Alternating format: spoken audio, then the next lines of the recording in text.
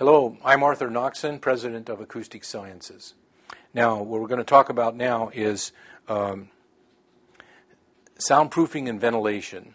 How most people do recording in real recording studios from the bottom of the feed chain to the top of the feed chain is they just turn the air conditioning off. Okay, that's how difficult it is to have a quiet air conditioning. But you still have ducts that can carry sound from one place to another. And so you want to make those ducts soundproof and sound absorbing. One of the neat ways that I've found to make a duct sound absorbing is you have a round duct, because it's round metal. Okay, and every once in a while it's got a screw sticking in it that's holding the duct together because they're 3-foot or 6-foot lengths pushed together like a stovepipe.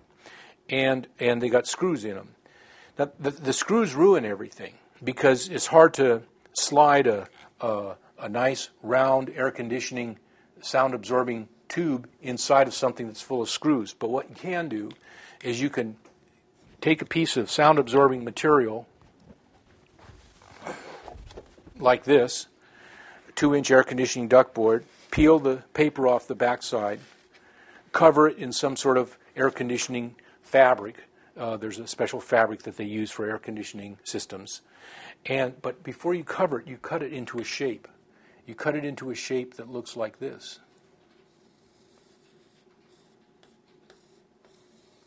And you make that 4 feet long. And you push it in the duct as far as you can. And when you run into a nail, you rotate it. Miss the nail, keep going. Get a post, push it deeper in. Take the next one, shove it in, and the next one you shove in at an angle like this. And if you can shove another one in, keep pushing them down and put another one in at an angle like this. And don't forget, the leading edge and the trailing edge of these are also tapered. So this piece might be 3 foot long and 8 feet in diameter. The front edge of this, if I have a top view, it looks like this.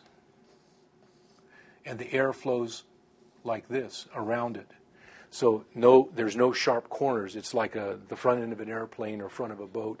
So the front and back, not only are the sides beveled to miss the nails, but the front and back are beveled in order to part the air. And you'd be surprised. It barely chokes the air off, and it tremendously, aggressively knocks down noise coming in and out of your room. The last thing about air conditioning ducts in studios, the bigger the better. The slower the air speed, the quieter they are. Okay? One of the biggest problem in air conditioning ducts is, sound going through the ducts. The other problem is air's going too fast, this whistling, eddy currents are being built, and you just get this turbulence, this low-end turbulence. Okay, thanks.